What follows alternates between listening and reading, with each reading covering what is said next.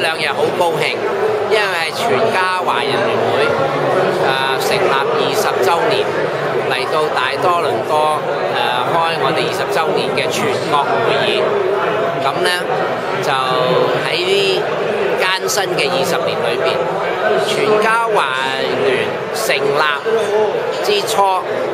就發動到由加拿大嘅太平洋至到大西洋，全國280多個華人組織團結起嚟，為咗對加拿大一個黑暗嘅歷史，對華人呢個人頭稅嘅不公要平反，咁不離不捨，努力咗非常長嘅10幾年嘅時間，終於喺2006年6月22號，總理哈柏代表全加拿大喺國會宣布加拿大向加拿大華人就平反人頭稅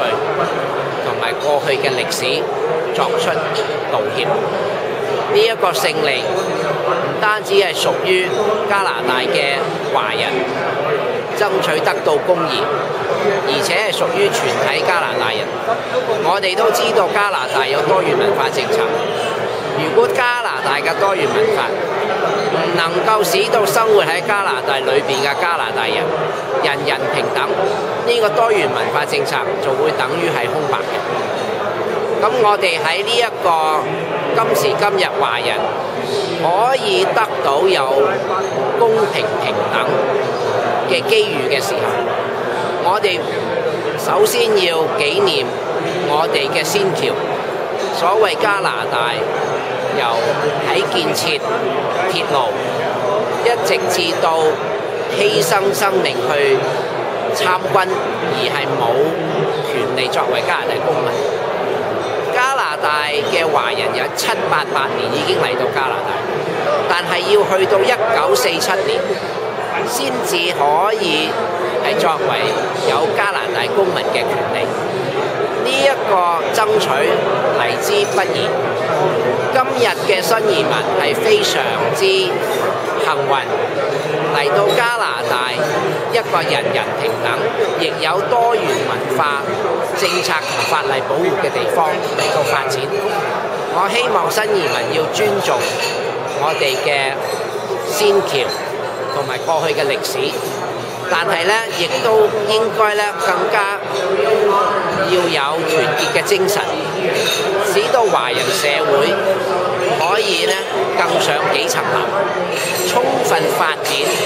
我哋而家所前所未有喺加拿大華人嘅機遇。咁呢個咧就事關重要。咁所以我哋今日咧唔單止係20週年嘅年會，我哋更加係慶祝整體加拿大華人一個一個里程碑咁樣走過嚟，而我哋喺華人社會到今時今日，同整體加拿大人係分享我哋嘅文化、我哋嘅歷史，同埋我哋共同更加進一步促進和諧，大家互相勉勵，嚟到建立一個更好嘅加拿大，使到加拿大嘅多元文化得以充分咁樣去發展，而使到整體加拿大有一個更美好嘅明天。過去2日嚟講嘅會議有咩成果或者決議出嚟？我哋呢一次嘅決議案呢，有3大特點。第一就係全家華人聯會各分會會成立呢個婦女委員會。我哋中國人有句説話，女人係半邊天。全家華人聯會去到2010年，喺全國嘅10個共同主席裏邊，先至有第一個女嘅共同主席。所以我哋更加係要鼓勵喺全國8個分會度要成立婦女委員會，鼓勵我哋全加拿大有能力女士們更加積極參與，全加華聯同埋全體華人關注議題嘅工作，嚟幫助推動全加華人利益嘅工作踏前一大步。第二個方面，我哋了解到加拿大嘅發展係需要重視到法制同埋政策，咁我哋就決議全加華聯每一個分會今後要更加關注喺佢哋每一個分會嘅當地，亦都係遍佈由西海岸到東海岸三級政府所訂立嘅政策是否符合全加華人嘅利益，同埋全體加拿大華人嘅利益。我哋要積極關注參與同埋出謀獻策，咁先至能夠主動咁樣去保障我哋日後加拿大華人所受過嘅歷史唔會重演，或者會有新嘅形式嘅出現。而且喺呢啲新嘅政策或者法例未訂立之前，已經有我哋華人嘅聲音喺入邊嚟到幫助推動。而呢個亦都係應該嘅。加拿大華人作為加拿大嘅一份子，係有責任同埋係應該參與政策嘅制定，嚟到推動整體加拿大嘅發展。第三方面，我哋要更加鞏固，就係要關懷到我哋每一個加拿大唔同嘅城市所存在嘅唐人街、華埠。全加華聯會嘅態度係唔會制定一個全國性嘅政策嚟到係適用於，或者係應該係話並冇一個全國性政策係適用於所有加拿大所存在嘅華埠唐人街，因為每一個唐人街都係喺不同階段嗰度嚟到發展。舉兩個最明顯嘅例子，一個係渥太華，喺舊年先至成立中華門，呢個係加拿大可以話係最受重視而最新嘅一個準備要開展嘅華埠唐人街，更加係需要各方面嘅支持，包括主流渥太華嘅政客我都見過，同埋華人社會嘅幫助推動。溫哥華作為另外一個例子，今時今日嘅華埠唐人街已經係北美洲第三大嘅唐人街，但係亦有衰退嘅危機，因為華人社會相當龐大喺當地，而且發展到譬如喺鄰近嘅城市官拿比同埋列治文，已經係冇唐人街嘅存在，因為唐人商鋪同商業活動已經遍佈全市。咁所以喺當地住嘅華人居民已經唔需要去到唐人街先至可以買到華人需要嘅食物同物品。咁